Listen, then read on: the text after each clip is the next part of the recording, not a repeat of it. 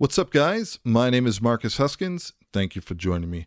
As always, if you're finding this content useful, please go ahead, do me a favor, and hit that subscribe button, and I appreciate your support. Okay, so moving right along, we're working in Studio One version 4 today, and I wanted to take a moment to have a look at some of the new macros in terms of some of the note selection tools that we have in Studio One version 4. Now, first off, I'm going to be the first to admit that I use macros all the time, but I don't necessarily pay that much attention to the ones that are included. Mostly what I end up doing is finding something that I'd like to do, designing a macro, mapping that out to a key command, and just moving on with my work. Having said that, I was speaking to a friend of mine, Gregor, a little while back, maybe a month or so ago, and he was asking me if I've really taken a moment to dive in and have a look at some of the new note selection options that we have. So I don't have any MIDI information here, but these options over here, select notes, we've got quite a few new options if we have MIDI or note data.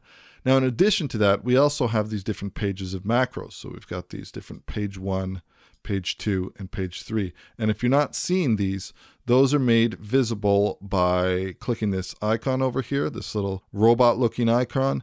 We can see these macros. So the one that I want to focus on today is specifically offbeat. Now, first off, before we go any further, I want to take a moment to point out offbeat in general when you're working in Studio One song, because when I first had a look at this workflow, I thought something was going wrong. But if we open up our metronome options, and I was to play from the top, and we'll make sure we activate our click, and let's go ahead and press play.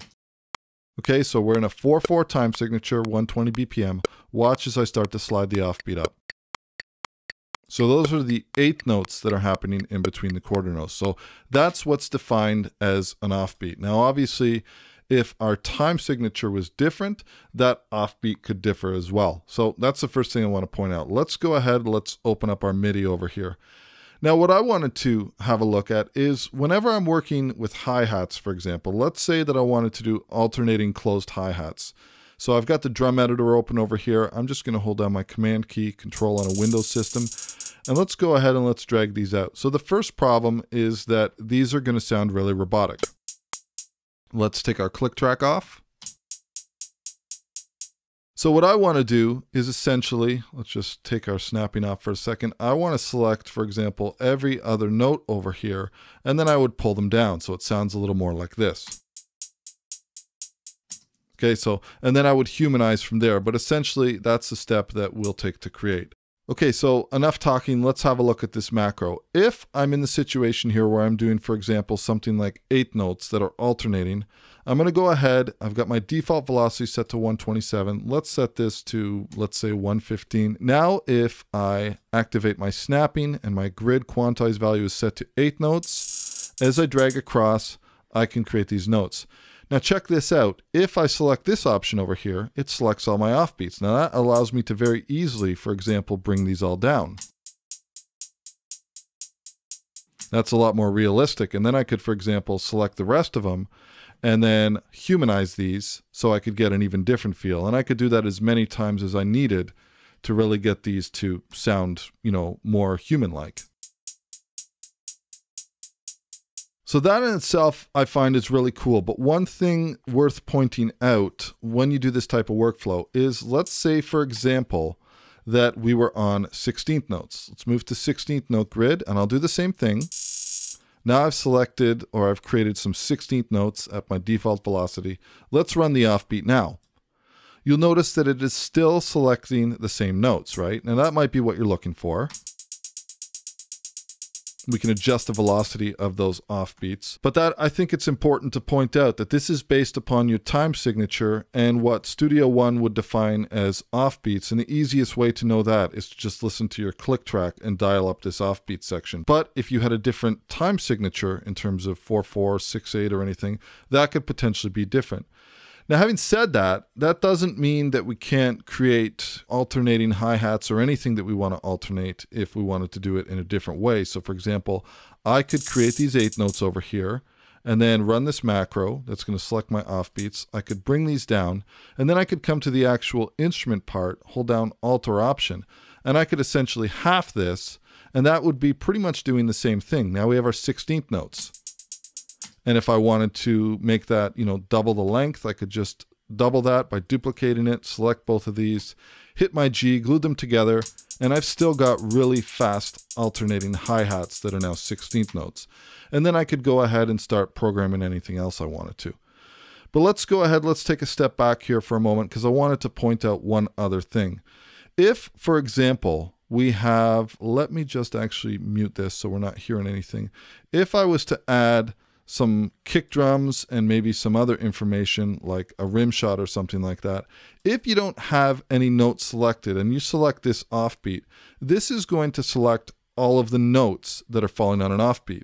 And if I adjusted these, I would be adjusting the velocity of all of those different notes. So you can see these rim shots and everything over here, they've all been adjusted together. So the way that I found to get around this is that if you first of all click in a blank space so that nothing is selected, and then you go to the pitch that you want, you hold down Command or Control, and you select all of them, and then you run the offbeat, it will only select the notes in that particular pitch. So we can still get that workflow that we want.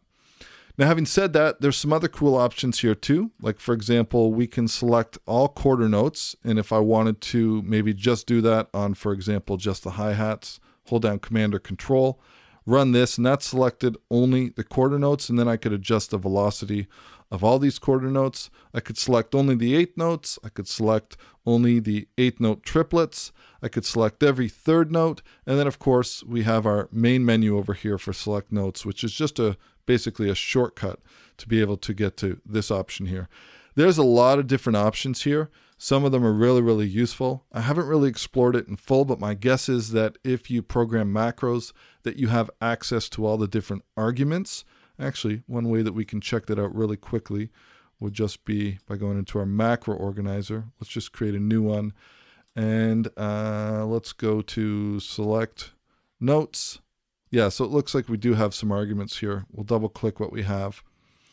So we can select these. All right, yeah, so we're able to kind of customize these. So if you find yourself using this or you think it might be a useful feature, definitely worth taking a look into, because I've only really scratched the surface with this basic macro over here, which allows us to, for example, select all of our offbeats so we can do things like adjust our alternating notes. I would love to be able to create a macro that selects every other note or something along those lines, but definitely have a look at these. If you're editing, working with a lot of MIDI, programming a lot of MIDI, there's tons of different options here. And what I'll probably do is, do some more quick tip videos on some of these ones that I find really useful. But for anybody out there that's programming hats or needs to do like alternating rhythmic elements or something like that, working with 8th notes, really easy to be able to, do this really, really quickly in one step. This is something that used to take me quite a long time. And again, so easy to do now by just adjusting that and tweaking that one parameter, running that macro through this button. Anyways, that's all the time I have available for today. I hope you guys got something from this video. If you are finding this useful, please go ahead, do me a favor, hit that subscribe button. Any questions, comments, or concerns, please leave them below. I'll do my best to get back to you. And as always, we'll catch you in the next one. Cheers.